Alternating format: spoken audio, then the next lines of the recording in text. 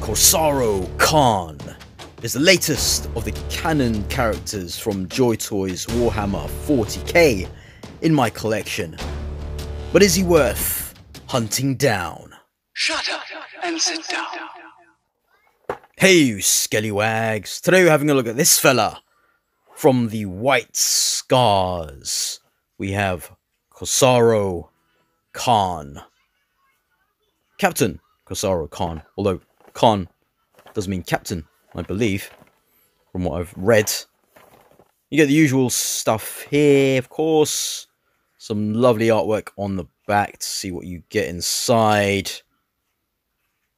Your usual stuff. So let's see what's inside the box. So here he is, out of the box, with a few bits put on him, looking very much like his miniature.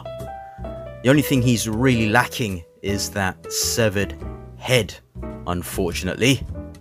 So instead of entering the room shouting, "Behold, a severed head," he now enters just saying, "Behold, my boyd." But we'll have a look at that bird and all the other bits on him in more detail. We'll check out the other accessories right now. Firstly is this gun, which we've seen a number of times before. Pretty plain, but does the job. Next is this right trigger hand. So he's got another trigger hand already on him. This one there, which is in that colour for his gauntlet thing. But here, this is white. You can actually remove that. And then I suppose you can use this one here if you like. But they should have had a left trigger hand, I think. And here is also a holding hand, which is in white. See, those two I probably won't even use. And here is a gripping hand in the correct glove colour. Oh. And then a left pointy hand, which you've seen with other Marines, of course, the standard stuff. Splayed out left hand here. And then fisty left hand too. Really would have benefited from a left trigger hand, I think, as well. Let's take a look at Kor'sarro Khan. This head sculpt. Really like this head sculpt. It looks great. It's one of the better head sculpts, I'd say, in terms of the paint apps in the eyes and stuff. The neck here is quite different. It's kind of slimmer if you see it, look. I mean, you can move around quite a bit with it. It's a nice movement there. And here are the skulls of the children they sacrificed. Back there. So this is not connected out of the box, but it's easy to pop in there like that. And here's his bird, his Cyber Burkett. Anzuk, with that crazy side eye. Yeah, he's very suspicious of people, and that connects via that bit there on the left foot. You have to align it to get inside the glove. So unfortunately, no articulation for Anzuk here. Paint looks good, nice. But yeah, no articulation. Let's have a look at more of the detail here on Kor'sarro. You can see there, look, little skulls on that. Underneath here is a little lightning bolt. Looks great. Nice print there. This pauldron, though, that should have been more 3D relief. Supposed to just print it on. Should have just done it like the miniature. And do this named character justice. Well, it's not the end of the world. Still looks great. So this here, you can remove it. It moves about. See, because look, when you've got it like that, it does go into the side just a little bit. So if you wanted, you can move it like that so it's out of the way. But if you want it to have the bird in it, you just have to align it there. That hole. And it just goes in with that. You can heat it up if you need to. And there. Voila. The one complaint I've got about this is that there's no forearm turn, so you have to turn at the bicep, which would limit posing, things like that. Behold, my bird. Right, so articulation for his arm. Does the usual around. That goes up about there and stays. The joint now doesn't pop out as easily as it used to, which is good. It's about the same as Acid Rain, really. And I'd argue any further on a lateral raise on any system would just look a bit strange with the pauldron. It just wouldn't fit. There is a twist there at the bicep. Double bend the elbow. Looking quite fancy there, Kor'sarro. Like you could be part of the Three Musketeers or something. On guard! And this here, the wrist, double ball joint. This thing, for me, actually snapped. I was trying to put it in his hand. The hand is so stiff that I ended up breaking it. It's nice blades. They've got a little bit of a mark there. Moonfang. Good one to play knifey spoony with. Here's a horse, for whatever reason. Looks good though.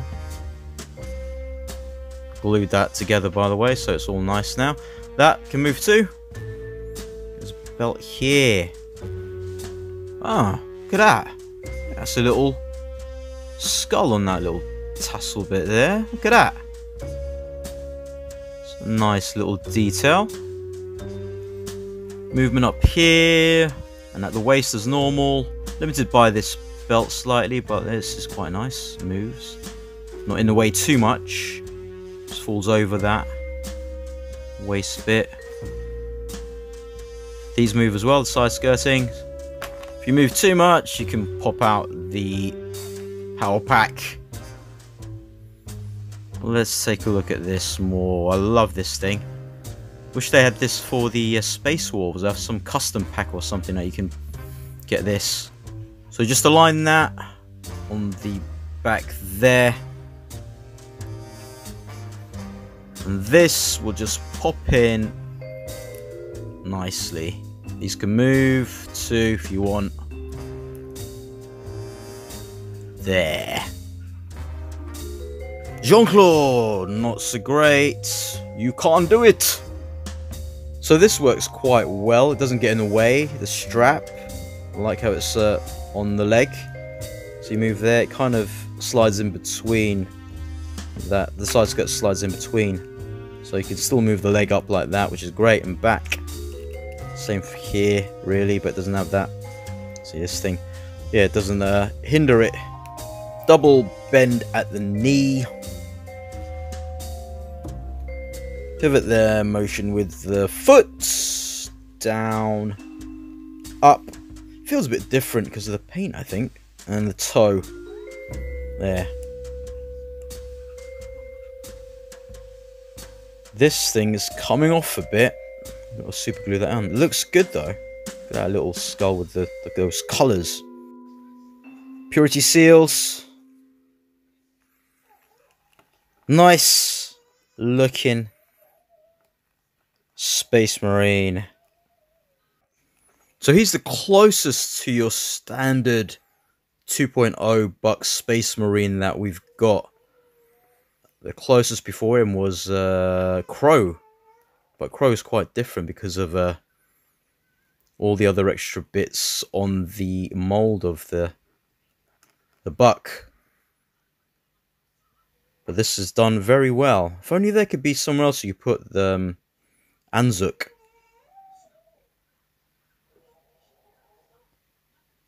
And I think sometimes GW sticks so closely to the minis that they don't innovate. They don't take a few liberties, you know?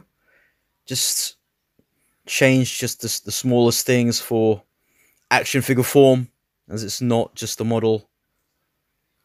You want to articulate him and be able to do other things. Look, there's even a little detail underneath here. which is great. Those little skulls. Awesome fig overall. Really like him more than I thought I would. I was thinking, oh, maybe I'll skip him.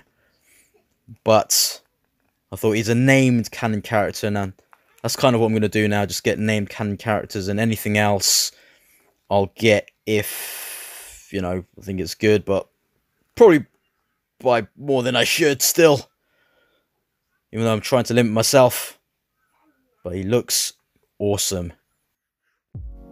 Now on to some comparisons. And I'm just going to compare against the other canon character figures I've got so far.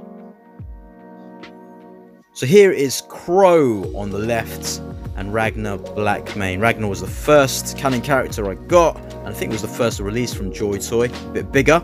And Crow's about the same size. Go and check out his video for other comparisons with other lines. You can also check out Acastus for those comparisons too. 2.0 buck. Next we have two dude huge Giga Chads, Marnius Calgar on the right and Tor Garadon on the left. Two of the biggest marines you'll find, Marnius Calgar being the biggest. And finally, Shadow Sun. Someone Kor'sarro Khan has gone toe-to-toe with a number of times in the lore. And look how she towers over him. The whites here, a bit different as well. On the Shadow Sun, she's got some weathering. Kind of wish they did it on Kor'sarro Khan, as they did with the Imperial Fists. But he still looks good without it. Let's just have a closer look. It's good that they don't look like the same whites, and there is more weathering on Shadow Sun. I suppose it does differentiate them. But if you wanted to create some scenes from the lore, they'd look really good together. Look at that. To look up, to see eye to eye. Oh, can't really see eye to eye, just gazing at her hugeness. So, final thoughts. I'm very happy I decided to get Kor'sarro Khan and stick to my rule of getting the canon character figures from Joytoy. He's one not to sleep on. Although he may seem like you know, your smaller Space Marine buck, and pretty much that, like, compared to the other canon characters, he's the most like a generic Space Marine. But obviously he's got these embellishments. That cape that he has, the fur bit around it, or feathers or whatever it is, I think it's definitely one they should have for the Space Wolves. Or oh, this thing keeps popping off. So if you play about with that cape, yeah, this thing does pop off. But I'm quite heavy-handed with my toys.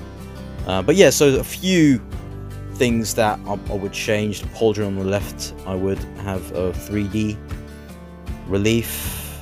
I wish it came with a severed head. That would have been good. He's got a great head sculpt though. Looks great there. And his sword, his Moonfang, is awesome.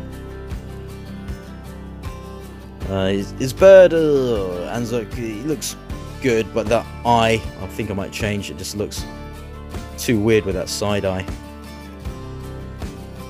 But because he's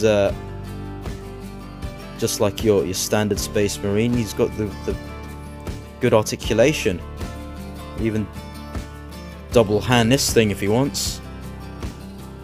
Gonna pop it in there, but those hands are just so stiff. So heat up your joints. Don't snap your sword like I did. Seems fine now, but you don't want to do that. I think one of the best head sculpts we've got of late. I really like it. I think it's done very, very well. His look is almost like maybe sort of Genghis Khan or something if he were a space marine. He looks so badass. This bird thing though, I wish there were other ways to display him, and it's good he can stand himself, but if there was a peg on the shoulder or something like that thing. Yeah, this thing for me just keeps popping out, and I push against that cape. But yeah, if there was somewhere else to put Anzuk on his shoulder somewhere, that would be great. Or a forearm twist, because you really have to just pop him on that hole. If they had a secondary hole, that would have been good. Anyway, like, comment, subscribe. A ton more stuff on the way, so look out for that, and I'll skell you later.